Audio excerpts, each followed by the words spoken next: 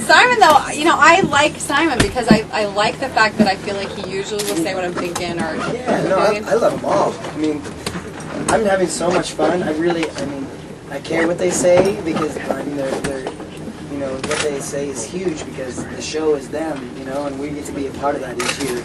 You know, well, me this year, but I don't know where I was going.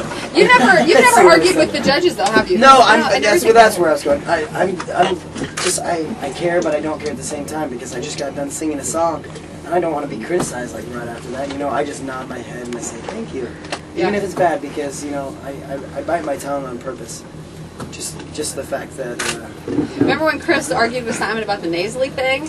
I think that maybe some people went, well, that was kind of cocky. A little bit. Yeah. No, it wasn't cocky. He just didn't come out the way he wanted to. He was just like, you know, this is my voice, pretty much. You know, you like it or you don't like it. You know? I think he's got an amazing voice. And he's an amazing songwriter. When he gets his album out, he's gonna have hits. Again, Blake Lewis here in studio with us. So is it just flat out weird that you come back to town with the entourage, with the following, with people screaming wherever you go? I wish I was doing this, you know, 4 years ago.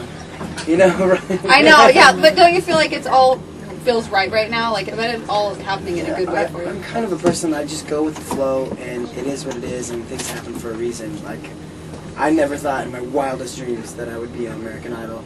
And, you know, my show's eclectic here. Like, I loop myself beatboxing and stuff. Like, there's like maybe 4 other people, you know, maybe in the nation that does that or something, you know. So getting fans for that kind of stuff is weird, you know. And hopefully with this show, you know, people, you know, come out to my show after I get an album, you know, made or something, and, you know, they enjoy it, you know. So it's really cool because I'm all about communicating my art with people, and just, there's no better way to do that on this show. So, you know, I wish I had my loop pedals and my guitar and my, you know, keyboards and everything with me on stage, but, you know. Yeah, they challenge you a bit with that. Like, it's like, you're going to do it this way, and so you have to change your way of thinking. It's cool because it takes me out of my element because I love vocal effects. I love, like, hip-hop and, you know, electronic music, so I'm very into, like, you know, filters and, you know, vocal delays and, you know, reverb stuff on the voice and, you know, and making a good sound design. So this, it's just like, you know, strips it of that. The cool thing is, when you win this thing, remember locally, Simon ripped Seattle and said it was the worst audition ever. All of them did. Randy did too. Yeah. Randy did too. You know, and now they're biting their tongues. I mean, you know. Because didn't Jordan audition in Seattle? Jordan, Amy Krabs, Rudy Cardenas, all Seattle. They just had to weed through a lot. 4 in the top 24, 2/3 of the top 3 American Idol. Seattle represent. Huge. See? What's up now? Yeah, I think that we just had a lot of interesting people that showed up too. So they just had to weed through that, that's all. That's the thing, like everyone's from a different place. Seattle was the last stop on the map, so you know, we're in Key Arena, there's 9,000 people, but honestly there was probably only 2,000 from Seattle in the Key Arena. They had everyone like raise their hands and stuff, so I was just like, okay.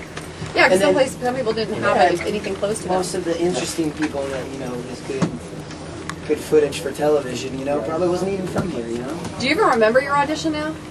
I do, and it's funny to look back on it, you know, because my hair was like 9 feet tall. I was thinking a picture today, it was kind of crooked. And I was like, did I forget to get a haircut for like 4 years or something? Your hair is dark now, that's totally. We have Jordan and her friends, they were the ones that they picked to come in. They had the signs outside. So Jordan, say hello. Hi Blake, thanks Kiss 106.1 for this opportunity to see you. Wow, what's my way to follow the script? Is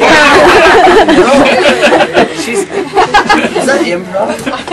Do you have a question for me? Is it like really intense being up there knowing that people are like sitting there like criticizing you and stuff when you're up there singing? The pressure's on, like it really depends. There's a couple times when I was nervous, like Latin Week and just stuff that I would never do, you know. I mean, the stuff with the theme weeks and the criticism. I mean, you know, you take it with a grain of salt. I mean, you either can, you know, get self-conscious about it and, you know, really care what other people think, or you can just, you know, have fun and go with your own way. It's Blake Lewis. We gotta let him go because he's got a bunch of other stuff he's got to do, including the Mariner game. I don't want to leave. I know. You're more than welcome to hang out. Yeah. When you win, you got to come back. Okay. As the American Idol. Okay.